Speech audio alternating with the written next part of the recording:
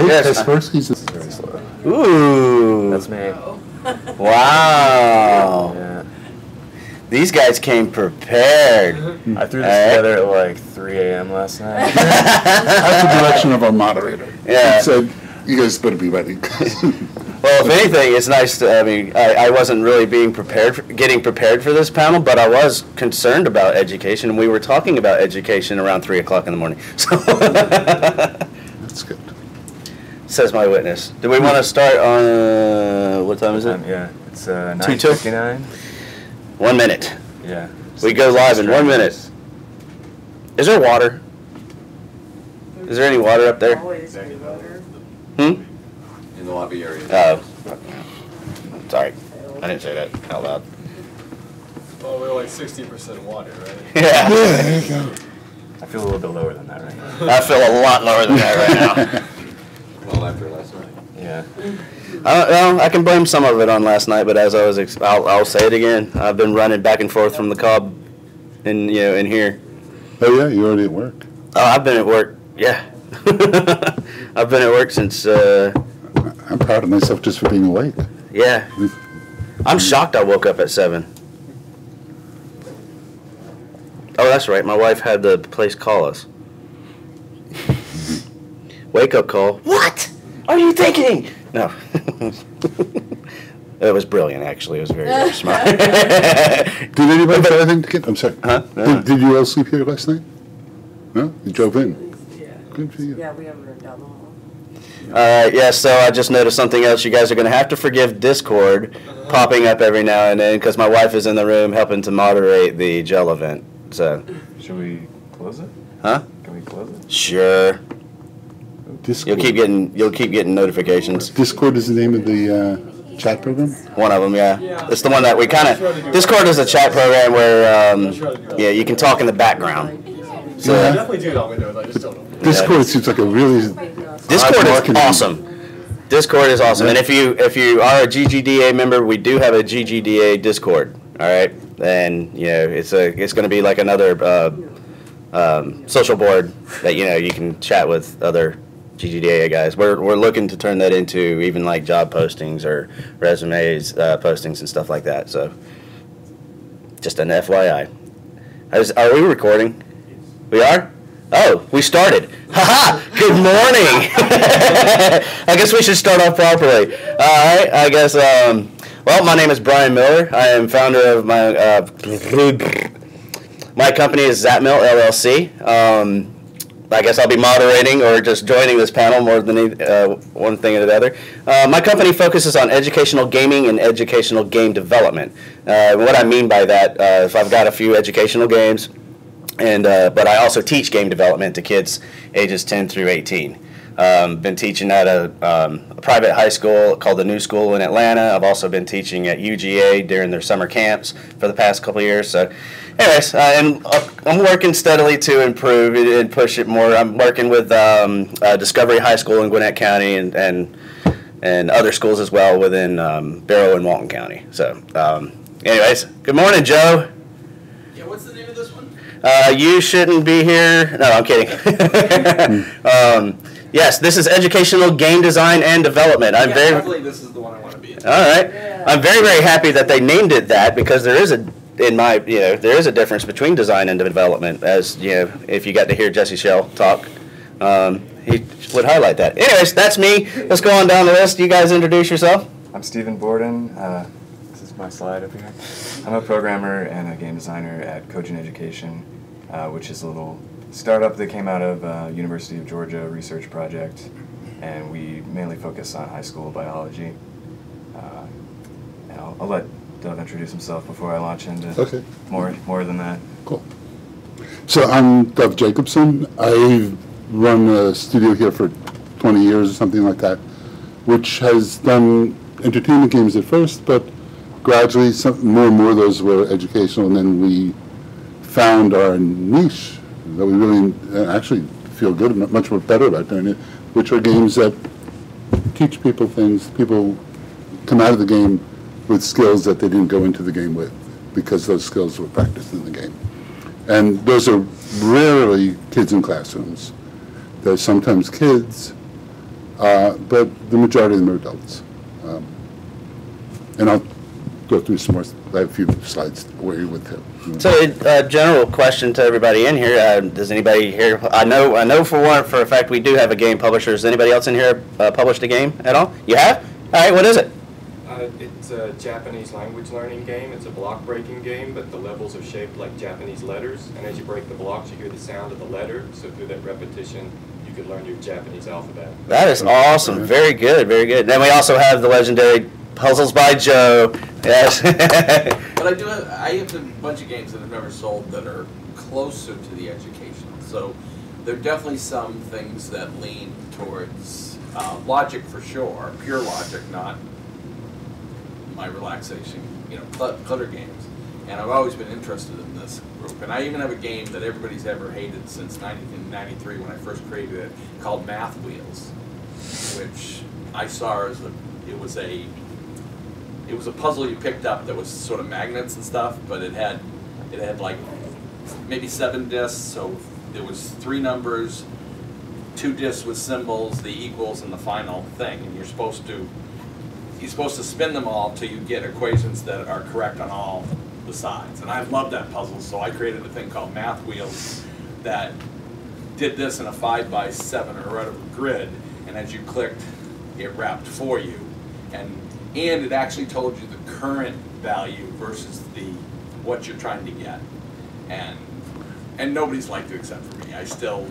It's like a combination of Rubik's Cube and Sudoku? It's not Rubik's Cube-ish at all. Oh. It is truly just, it's just too much math for certain people. And even I do the math for them. Mm-hmm. So all they have to do is make sure that this total of what's currently happening actually equals their target value. And it's really, for people that are good in math, they can sit there and go, oh, the 7 has to be there because there's no way with the time, that 7 has to be in that column. And so they lock that in and they deduce. And there's only a little bit of brute force possibly, but nobody wants to do math. I mean, how many people love Ken over Sudoku? Me. That's it. I don't know. So, but anyways, I've always been fascinated with education. When I retire someday, I would love to figure out how to do a better math teaching game because they never put enough variation, enough interesting stuff, and they actually don't go beyond rote learning enough.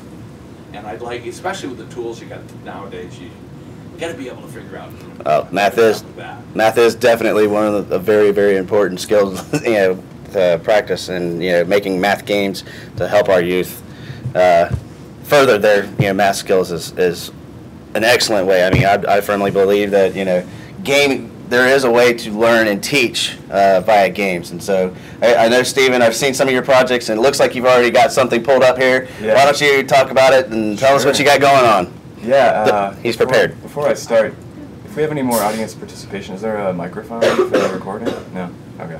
Just curious. Camera has the ambient mic, I'm assuming. I know you got these up here. Okay, cool. Okay. Joe's loud enough when he's talking. Yeah. I know I've got a big mouth too, so. Anyways. So like I said, we focus on high school biology. Our main product line is interactive case studies, which are more kind of serious games that present like a real world topic, and then you have to kind of apply the scientific process to them. But we also have made some explicit games, which I have worked on a lot. Nice use of Mandelbrot, by the way. Yeah. I love that logo. That's great. These are the 3 games that we've released. Osmosis, Against the Gradient, and Nurbits. They're all available for Windows, Mac, Linux, iOS, and Android. And kind of our design philosophy, so I'm mostly going to talk about design, is that the mechanics of our game are what we're trying to teach. So our learning objectives are aligned with our mechanics. So the mechanics are the message. So hopefully this will work. I'm going to show you an example of how Osmosis works, because that's kind of our most simple game to grasp. And hopefully this video will load. Otherwise, I'm just going to have to awkwardly explain it to you. Okay, so in this game, oh, it worked for a second. You're this little cell, and what you can control is you can move, and you can also add or remove these yellow triangles, which are like solute, like salt, and then the blue squares that you see kind of coming in and out, that's water. And so how osmosis works is a cell has a semi-permeable membrane, and based on the concentration of solute, water will come in and out. So as you move through the environment in this game, you have to try to match the concentration of the environment around you. Otherwise, water will come in or out of your cell, and if you have too much water, you'll pop, you'll like get too full and explode. And if you have too little water, you'll shrivel up and you'll die. So it's kind of an exploration game where you're trying to stay alive. And so this game is like kind of a stealth learning game where the game doesn't really, other than having like osmosis in the title of the game, it never really tells you what osmosis is. You just, as you're playing the game, the mechanics are how osmosis works. And you know, our idea was, you know, the teacher would be kind of responsible for teaching you what osmosis is, and then this game could either you play it first before you learn about osmosis, and then you would kind of have a epiphany, like, oh, that's what we were doing in the game, or you would have already learned osmosis, and this would be kind of a review kind of thing. And then the other two games that we made, Against the Gradient and Nurbits, those are both puzzle games that are a little, they're not stealth, they're more explicitly learning, and I'll talk about why that is for a second.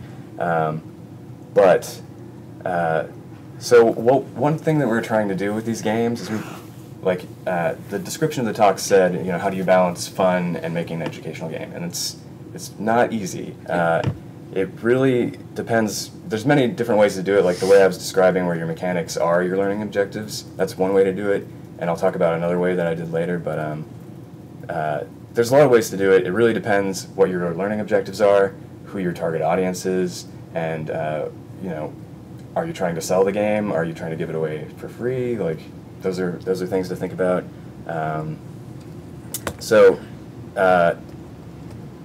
The way our company was funded, we got SBIR grants from the NIH and the NSF, and what SBIR stands for is Small Business Innovation Research. So the idea is you're doing innovative research to prove that what you're doing helps education in our case, but you're also forming a small business that will hopefully be profitable and can continue to do it after the government stops funding you, right? And so we've done research on these games, and in fact, Nurbits was the longest project that we worked on of these. It was we got two grants, a phase 1 and a phase 2. Each of those was 2 years of development. So we did a lot of in-school testing. We worked with an educational researcher at UGA. So we did a lot of like pre-test, post-test with control classes that don't play the game, and a lot of intervention where our researchers are interviewing the students and the teachers and kind of figuring out what they like and they don't like. And so I'm going to show you some student quotes so here's one about stealth learning. A student said, "Look, it's no surprise that we were supposed to learn from the game. We aren't stupid. We're at school. This just makes it cool and it makes sense. We know that there's going to be learning attached to it." And actually, so we tested in a bunch of different classes, and we also, like, so this is aimed at high school, but we also tested in middle school. And a thing that was really surprising to me was AP students. We tested in an AP biology class. They got really frustrated when they didn't understand why they were doing this in school. Like, they weren't just like, oh, this is fun, I get to play a game today. They were like, how am I getting graded on this? Like, how is this going to affect my college application? That kind of stuff, which was really, I didn't expect that. It was really interesting. That versus mastery goals. Yeah, absolutely. So here's another one. So I was talking about the stealth learning approach where we were hoping the teacher would teach this. This is another student quote. "If a teacher says it, I probably won't listen. I'd rather have the game explain it. I know going in it's an educational game." So that was another interesting thing I didn't expect. They trusted the game more than the teacher for some reason. They already kind of have a bias against the teacher. I don't know, maybe it was just that particular teacher, Yeah. but you never know. What's my next slide? Okay. What else did I want to say about these games? So Against the Gradient and Nurbits are puzzle games. They are a little bit more explicitly geared towards schools. There's more text. We tried to use it as sparingly as possible because, as you know, gamers will skip a lot of text. But again, we try to tie our mechanics as closely as possible to the learning objectives. So what you're doing in the game is what you're trying to learn. Another approach that I tried is the CDC and HHS Games for Health Game Jam in 2014 was geared at HIV. So the CDC came in and they said, we want you to make games that teach about HIV. We want to teach people their options for getting tested for HIV. We want to reduce stigma.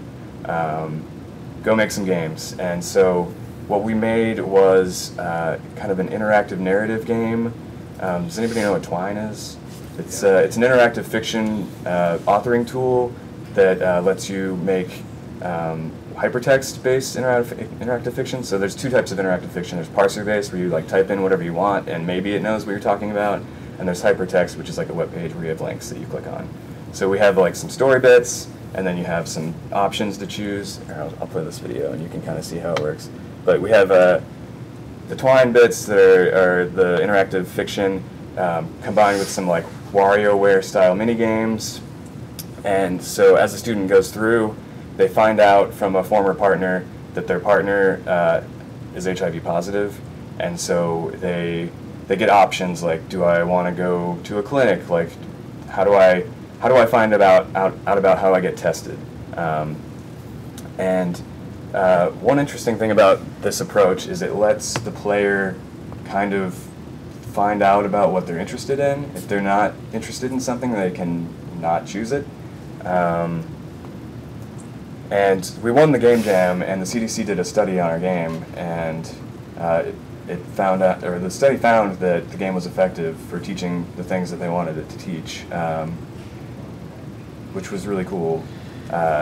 Unfortunately, they haven't released the study yet, and so we have also not released the game. So we put the game on our website at one point, and the CDC was like, oh, wait, don't do that, because we don't want to damage our study data. You know, we have a control group, and if they happen to run into this game on the internet somehow, which I don't think is very likely, that might damage our data. So anyway, they were like, take it down, and we did, and so it's currently not available, but if you email me, I could send it to you. So you made this in Twine? We authored the interactive fiction bits in Twine, and then we brought it into Unity.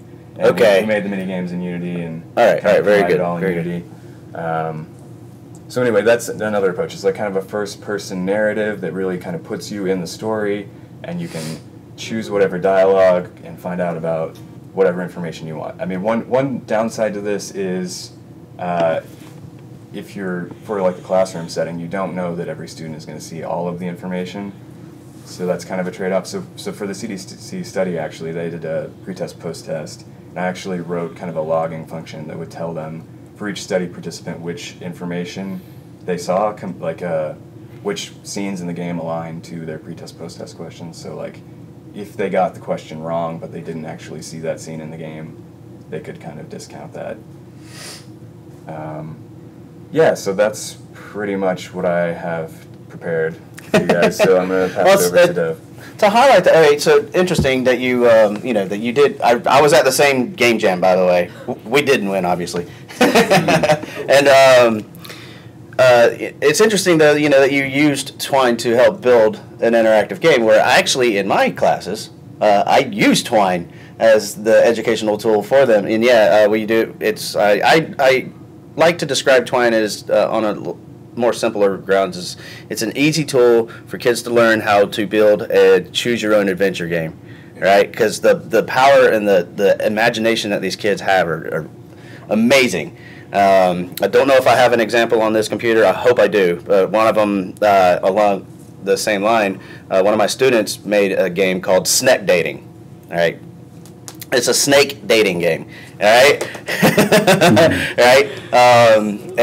Yes, it's you can male can choose male, female can choose female, or or vice versa. Anyway, and they went off on their own and put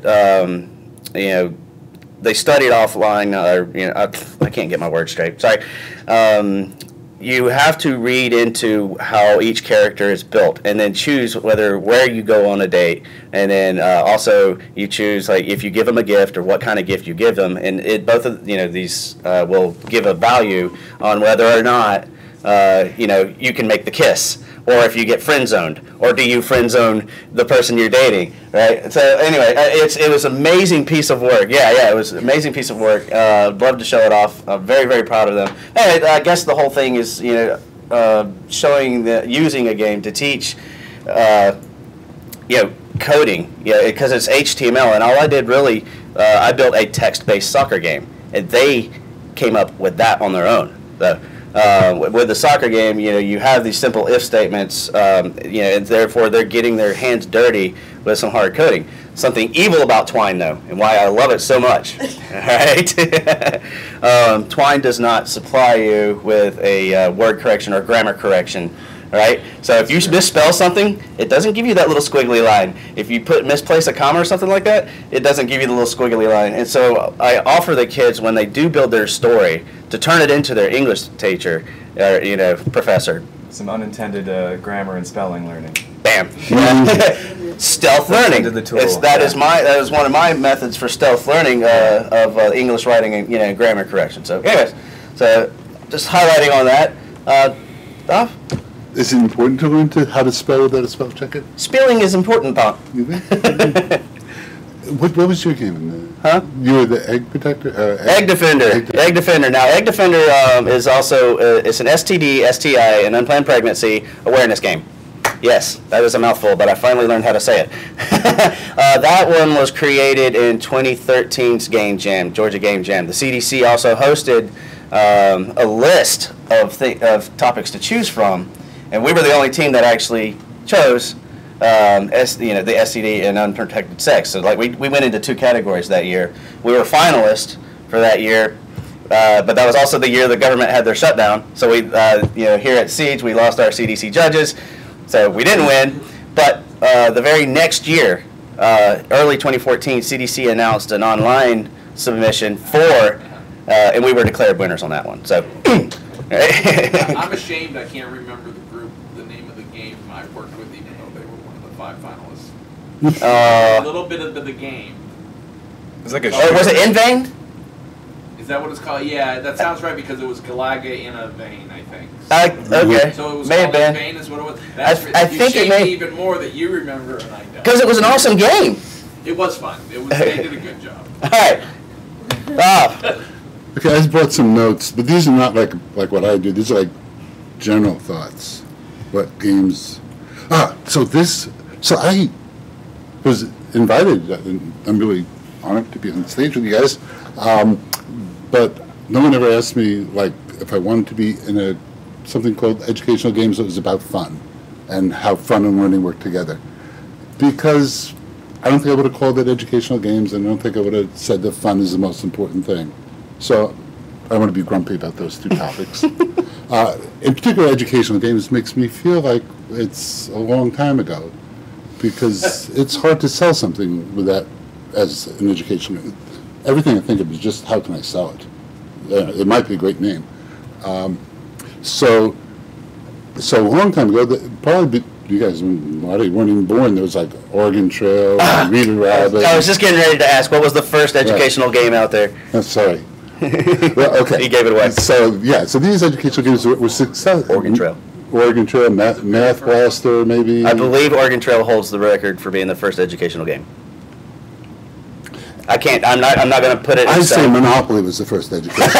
No shit. It was or chess. Yeah, it was built to. It's subjective, Chess I is a little think. different. Monopoly's closer. Yeah. Okay. Monopoly was built to teach economics. It fit visibly under that. Yes, it taught people to become exactly what the capitalists, when it was a socialist game. It failed. It taught, yeah.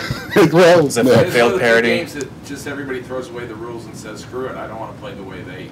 Well, they took the wrong lesson out of it.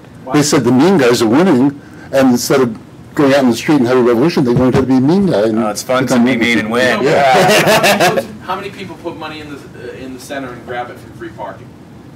Ooh. Exactly. Nobody plays Monopoly according to the rules because the rules really suck. Well, Yeah. yeah, they need to auction everything. Exactly, it's just insane. Nobody.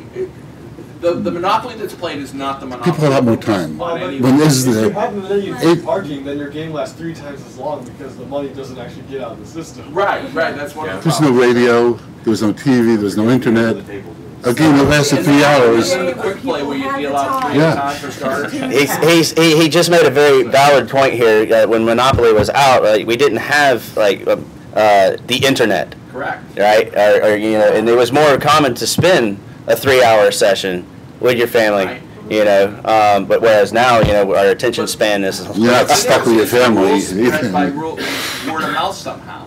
There was no place that said free parking. How did that spread? Yeah. That's a very interesting. Well, it's a cultural phenomenon that's Correct. grown up around Monopoly. Yep. And just a note about like technology and stuff. I used to play a Monopoly computer game when I was a kid, and I would let it play with the regular rules because it would do the auctions for you. It made it so much easier. Right. Yeah. So, yeah, a lot quicker too. So at about that time, the people who bought those games were parents. None of those, a few little schools had it, but so the parents were always in this position. I want to buy a game that's good for the kid, but I want him to play it. So we would sell these as edutainment because it's entertainment for the kid and education for you. But of course, that doesn't distinguish it from a lot of other edutainment products like a cartoon that teaches math or a song that teaches the days of the week. And then things changed too in around the beginning of this century, where Probably going to use arrows. There you go. Yeah. Okay, I always have my number on. When the people paying for the games were not parents, but institutions, not schools yet, and still not schools yet, now, 20 years later.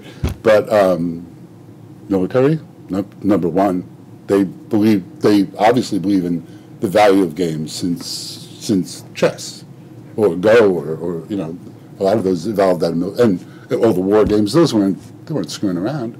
You got to learn to fight someplace where you're not going to die. So they, when digital games came out, they were among the first to accept them as a way to learn. And the fun part of it was dangerous to someone trying to sell into those kind of institutions. So they decided, and the Woodrow Wilson Center took a couple $1 million and said, we're going to look at how interesting games are and how people study when they're playing a game. Maybe they should study something other than the rules of Parcheesi or whatever. Let's create this a set of conferences around what was named. So they named it Serious Games and had a Serious Game Conference. And that name, well, you've even used it now. It still sticks, but it's so wrong. It's such a reaction to the badness of the fun, which is bad in part. But I mean, every game we make that teaches is funny. So it's not a serious game. And I've never played Final Fantasy, but I think it's pretty serious.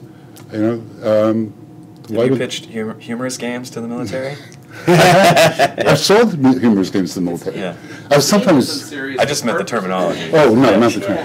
Yeah. The game isn't serious. The purpose of the game is serious. Yeah, but it's a dead name. It's a deadening name. So do you have a better one? Are we gonna? Yeah, and go through the rest of them. Don't you see how this is at the top of the obvious list of things I haven't gotten to yet? I think of you as serious guy. I tell people. I use it because it's a term of art. People know I'm being that name. Yeah. It's stuck for some reason. It's stuck. Yeah, well, okay, and at the same time, because the military kind of minded people who selling to the military and other big organizations had the serious games, the people who were like NGO oriented and do-gooder type you know, who sort of saw themselves opposed to that mindset didn't share that name. They used Games for Change because also they're trying to teach a little more than,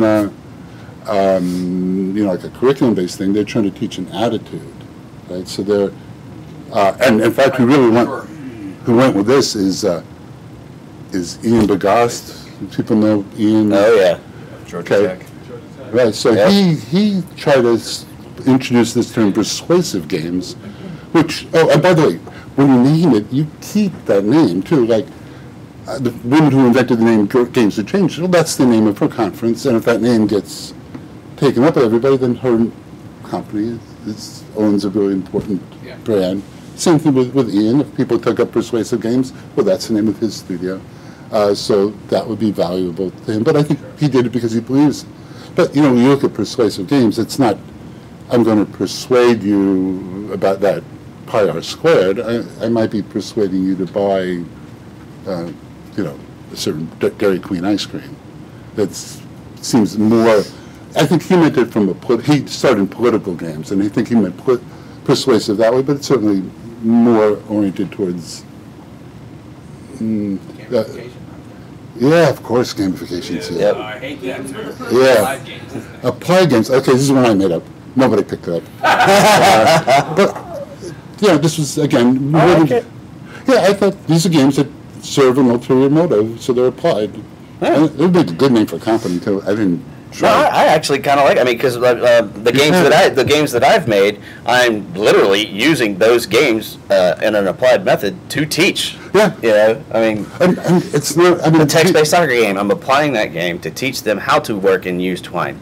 Oh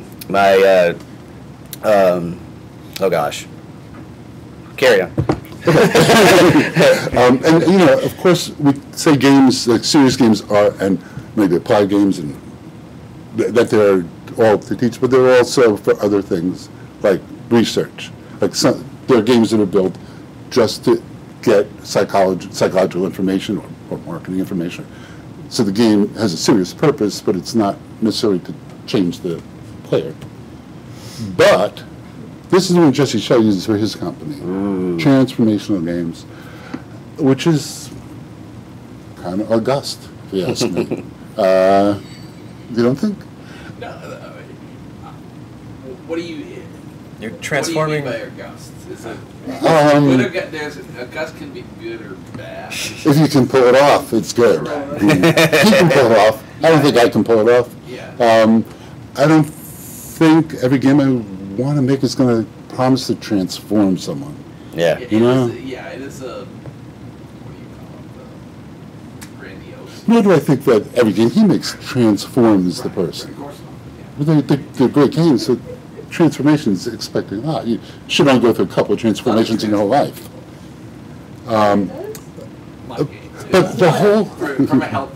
Yeah, okay, we're all transformed a little bit when we play Tetris. But all these still have the same problem. They all say, this game is going to change the player, right? I'm going to transform him, I'm going to persuade him, I'm going to, you know, whatever. They're all about the game. But modern educators don't like the word education. They don't like the word teaching. They don't. Especially with learning. That's it. Okay. Oh, Because right. learning is what you do. Teaching is a tool to make you learn. May work or may not. But if you're learning, game over. That's good enough, right? It's about you, the student. So on that note, I'm going to show you, or I guess read out loud, because obviously camera can't see it, but my tagline for my company: Unbound Learning Through Lifelong Experience. That's it. It's not unbound teaching. It's unbound, because who the hell would want that? They want unbound learning. Everyone's lecturing to you always. Right, exactly. So you know, like I sometimes say learning games, but learning games is really hard to say because it sounds like I'm going to learn new games, right? It just doesn't. It's hard to say. It's hard to read. So this is what I see a little bit now. I use all the time. Game-based learning. You know, it's learning and it's using games as a tool. Gamification is something else. Gamification is evil. What? It's evil. Yes, gamification. Connotation that's I don't know, I mean, again, you know, from a market point of view, gamificate, a game-based, a game that, a game that you really learn from costs hundreds of thousands of dollars to make, to get one topic right, and that's cheap. If you get off that cheap, Yeah, you're lucky. it really is. I mean, if you think about employing a small team for a few years to make a game, Right, it's expensive. Yeah, it's too expensive, and to get it right, that's the minimum. That's cheap. Unless your subject is where you can buy it off the shelf. But if you're a company and you want to train somebody to something, you're looking at that kind of cost. You know, a chunk of $1 million. But a guy is going to come by and tell you can gamify your problem for $20,000, and you can.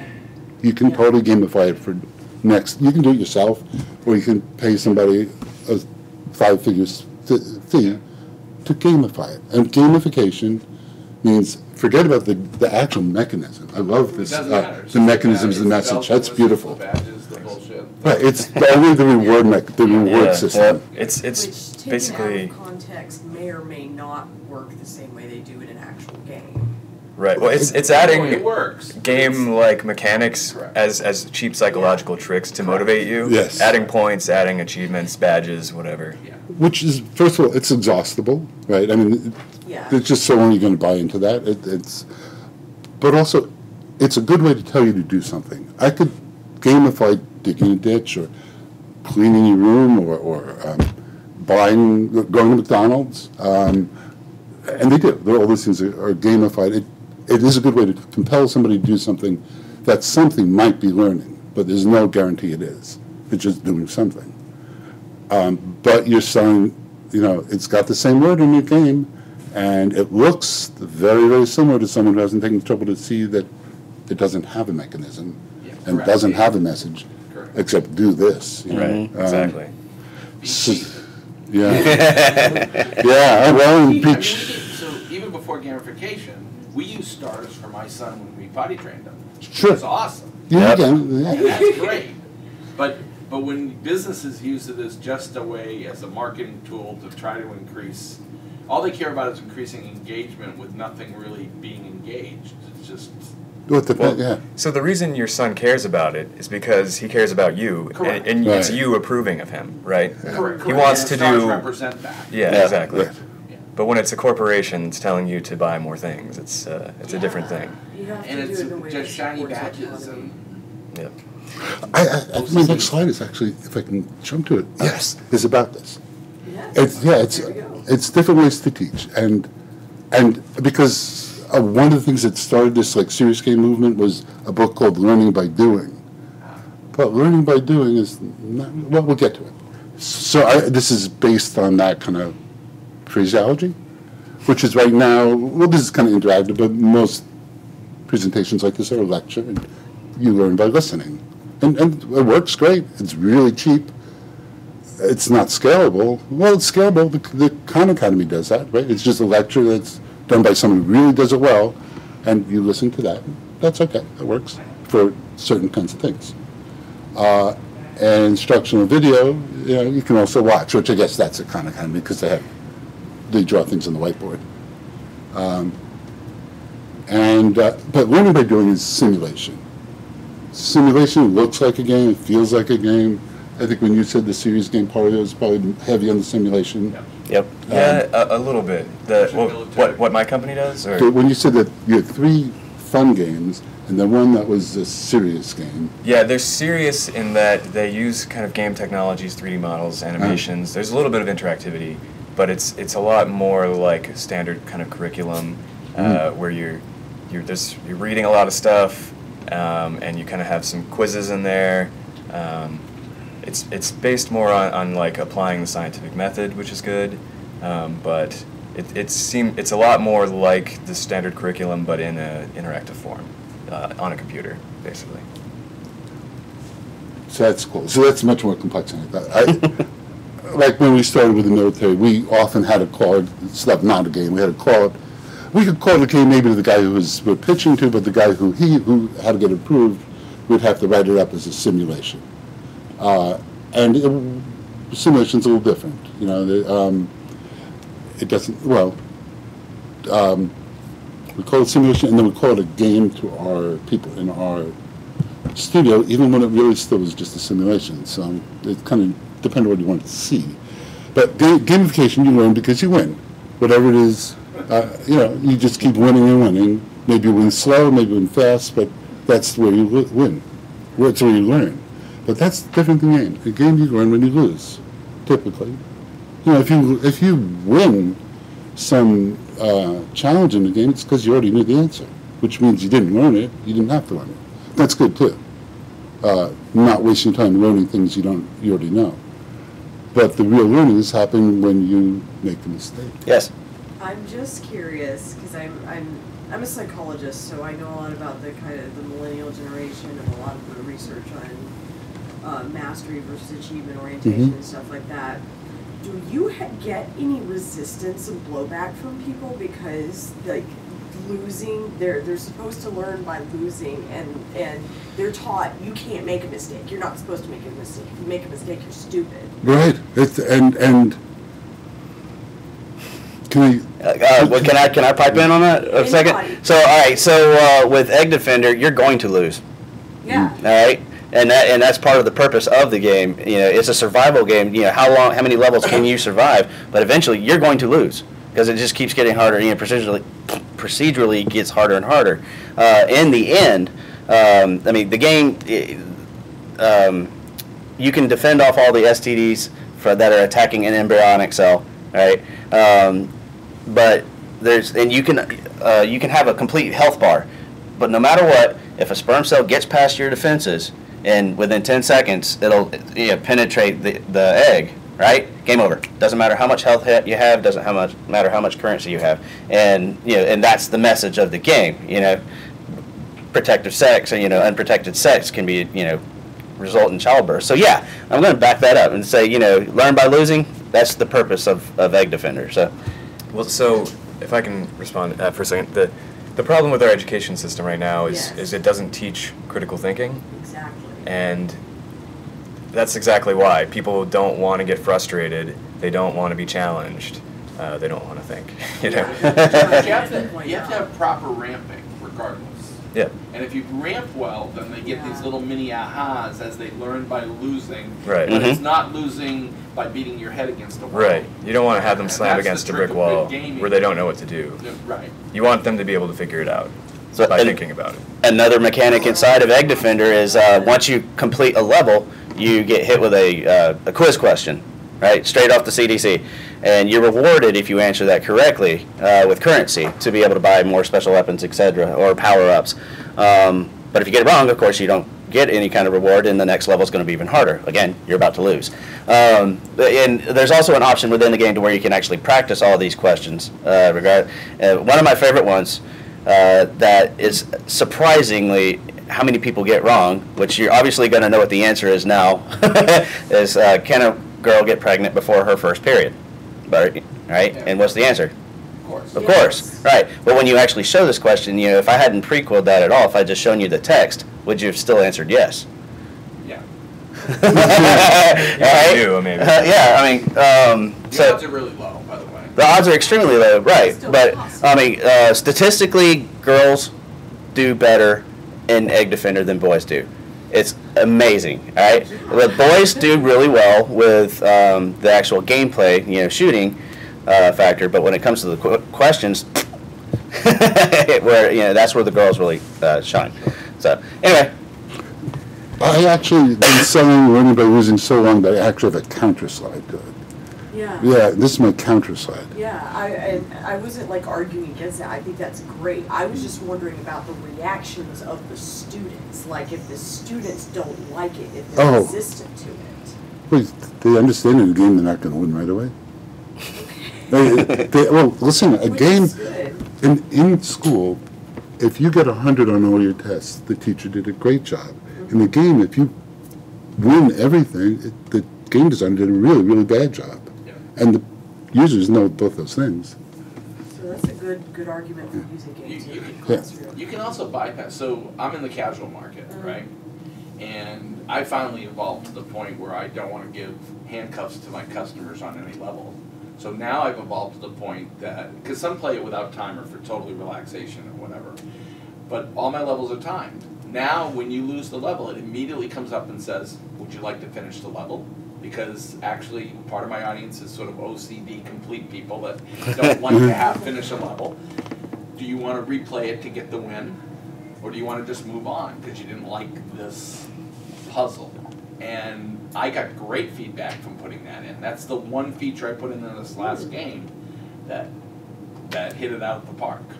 So entertainment factor, yeah. Right, but it's a casual market. It's the people that love Candy Crush or whatever. And I'm not going after the whales that want to pay to win and that kind of stuff. But giving them the option to them, which to me is respect for the player, they get to make the choice. They can go replay, replay, replay if they really feel the need to beat that level. But they can also go, you know what, I just want to complete it. Yes. And that's copping out, sort of. I mean, I felt it was a cop-out for me to do it, but I finally convinced myself it was the right answer, and for my game. Right. And the feedback I got seemed to be a right answer, and nobody complained about that. It's really hard problem in games, and that's one way that works for your game.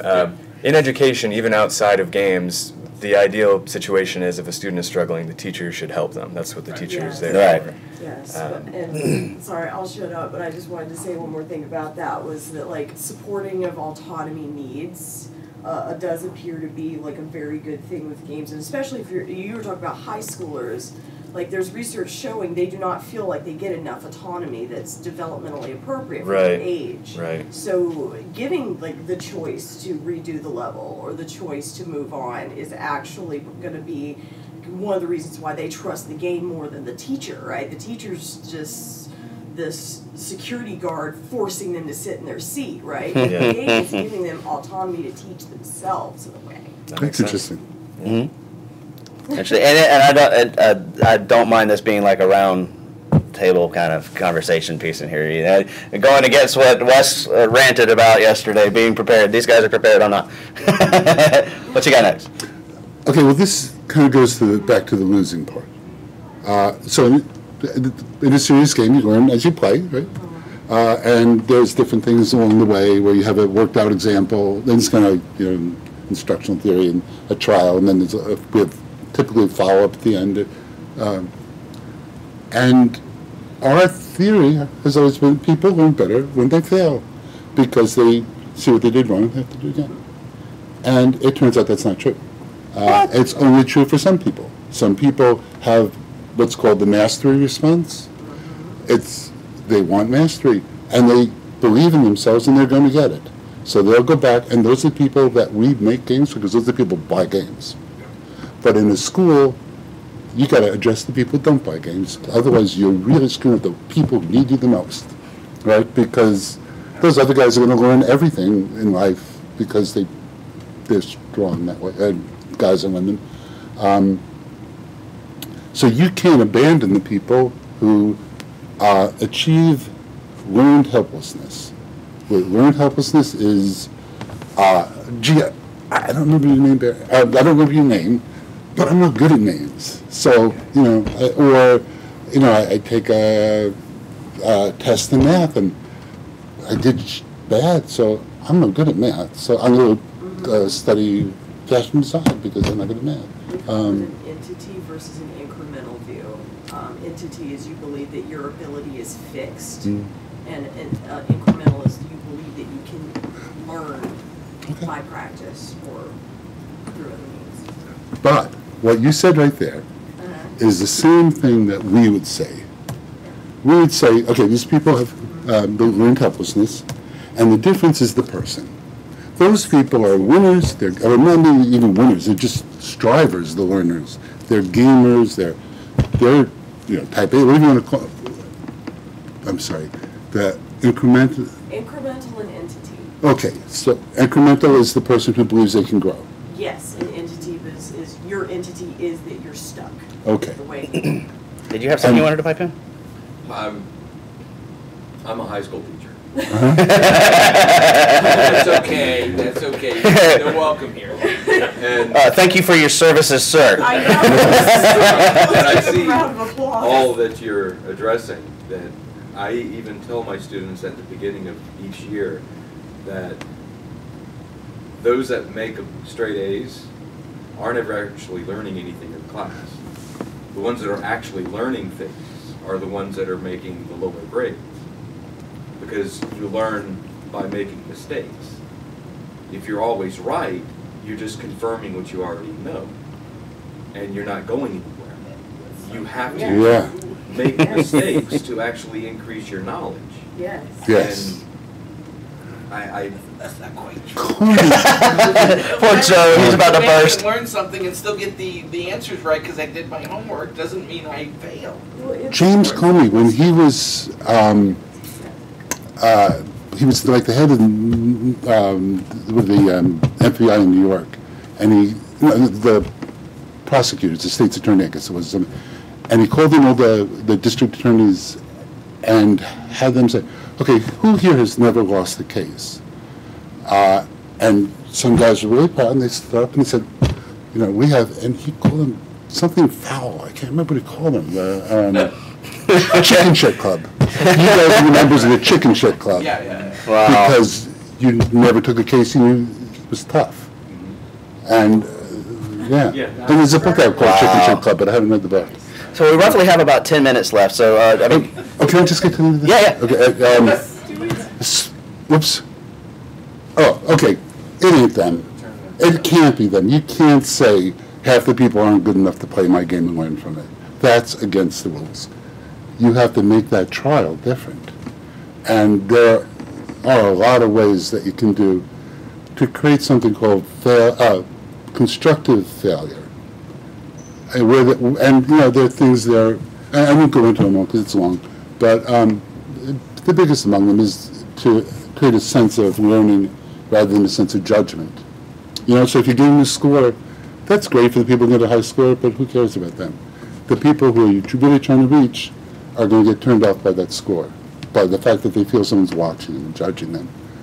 You have to make them feel that they learn from this to go play again. And good games do that, so they have bigger audiences because of that. So that's why we're a bit losing. Well, talk about some of your educational games that you have made. Like one that I'm a fan of is Brush Up. Did you bring any images of it? Have you guys heard of this? Brush Up? I even got the chances you went VR with that too, didn't you? Yeah. It's because we had all the content, we turned it into a VR game, which teaches less, but it's way more fun. Yeah. Because you don't actually brush your teeth. Somebody yesterday was scared by this game. Said started referring to the monster, and I guess apparently it's the reflection that has all the plaque. Oh yeah, and so an adult. It's not a child. She said she was scared because of the tooth. Because we went and researched with children whether they like to get stars or ducks or little teeth or suns or what kind of things they wanted. And we accidentally showed them pictures that were made with like some sort of bad copy machine that had little specks of dirt on the teeth. And they went, ugh. They cared. The thing that really motivated them was to get those little specks of dirt off the teeth, which is great. But that's the mechanic being the message. Yep. I'm going to use that, I think. Go for it. I stole it from Marshall McLuhan. The medium is the message, or massage. Oh, so you made this up. That's great. Well, I don't know if you did it. It's an evolution of someone else's idea. Yeah, that's very cool. Television is a vast wasteland. So, as the internet yet. So as game developers and game designers, we have a role. If we're focusing on educating through games, we have a very important role of finding that medium and that balance of how do we keep them immersed in our games without and teaching them something at the same time. The entertainment factor, right? How did you go about tackling that huge obstacle? I used comedy in Egg Defender, funny music, funny retro-looking characters, and gameplay. And music is one of the key points in there because when you go to the quiz, it changes to an elevator music style game. It's still the same. It's still. It's all like techno now and intense. But when you switch over to the quiz part, it goes into this like.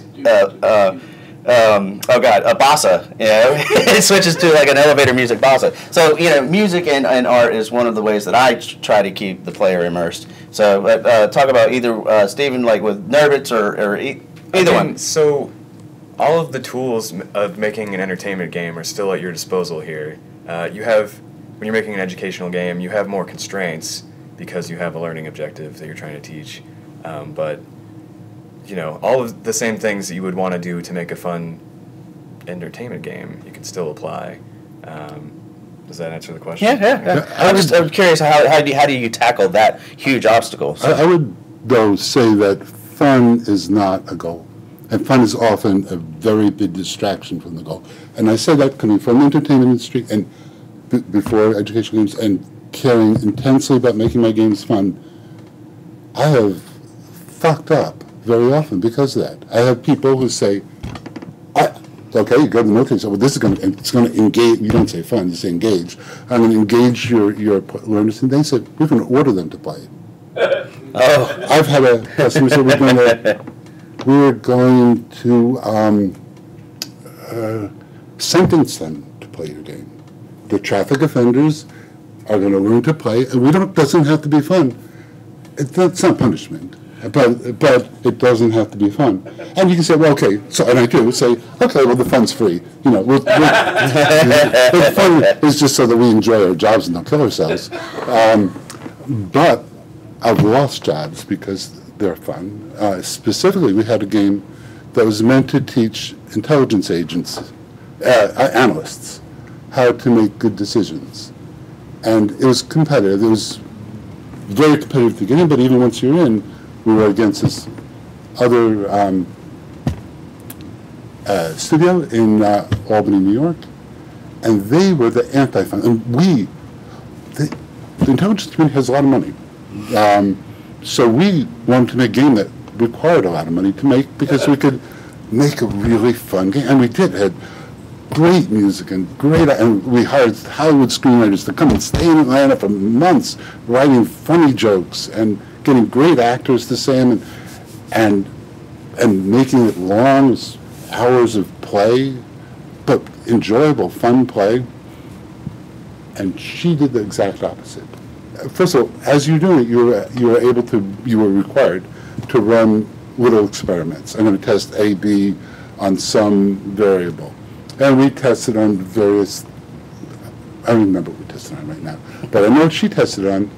She tested on fun. She said, suppose I take all the color out of the game. Will you learn just as much if the game is just black and white? And turns out, yeah, you would. So she said, okay, so the game's not going to have color. How about avatars? If we make a very cool avatar that looks just like you, and you can choose from all these different avatars, are you going to learn more if the avatar looks like you and is good looking, or if you have this crappy icon? Turns out you learn just as much with the crappy icon. And, okay, so at the end of this process, and there is a lot riding on this process, a huge amount. And our game was fun. I watched, they tested this game in a top secret installation, and I wasn't allowed to be in the room, so they put me in some other room. But the room they put me in, accidentally, was the room that spied on the room they were in. And had cameras, and I could operate those cameras, because they just left us there. And I watched my boss, not my boss, my client, play our game. And she played every possibility, which took hours and hours, every joke. She mined out of the game, every, dramatic situation. But yeah, we've only got a couple minutes left. Does anybody have any questions? I'm not mean to cut you off. Go ahead. Please, go ahead. In the end, the fun game versus the game, and I played their game. Their game is really boring. You're in a assembly line playing a robot that's a worker robot making choices, A, B choices all day long. It's almost unplayable unless you're getting paid, but the subjects did get paid, and so are the users. And we both thought about it as well, but they could teach in 40 minutes what our game, which took 4 hours, taught the same thing. Right. So we lost our contract.